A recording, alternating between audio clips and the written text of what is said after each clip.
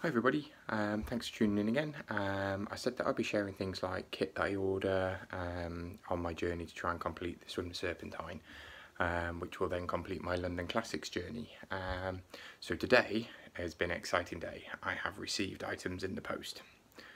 So we have here the Orca TRN wetsuit from Wiggle, and also Speedo, can't remember the make of them, Endurance Plus swimmers. So I've ordered these yesterday, came today, and I just thought I'd share with you a recommendation basically for this wetsuit was from a very good friend who does a lot of triathlons and coaches triathletes. So it's a great wetsuit for beginners. Tried it on, fits nice and snugly, as you can imagine.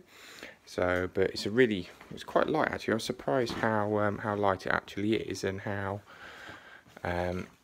basically how not bulky it was. I was expecting something a lot bulkier from when I've done things like surfing before and stuff, but I guess it's just a different type of wetsuit.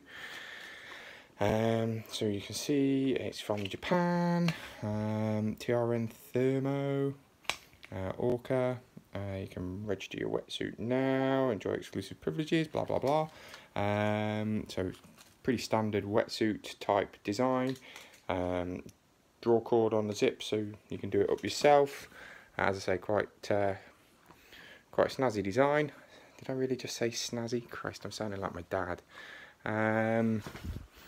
So yeah, it is what it is. It's a wetsuit at the end of the day. It was £125. And as long as it keeps me warm in the open water, I don't really care. And here we have the Speedo type leggings for the Endurance Plus. Again, they're quite comfortable, quite snug, in all the right places, I guess.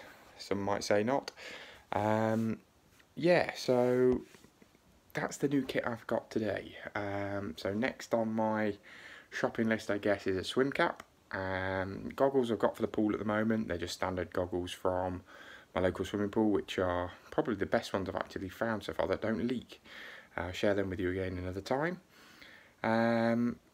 So it's pretty much game on. I said yesterday was day one, and I went to the pool. I managed to do 24 lengths yesterday, which works out roughly just short of 800 meters. So for my first proper swim, and as I've mentioned before in the previous video, I hate swimming. We'll see how it goes, but looking forward to Friday to getting a lesson, and hopefully try and get my breathing sorted out first and foremost, because that is just killing me. But yeah, so heading to the pool tomorrow on day 3, and I'll let you know how it goes.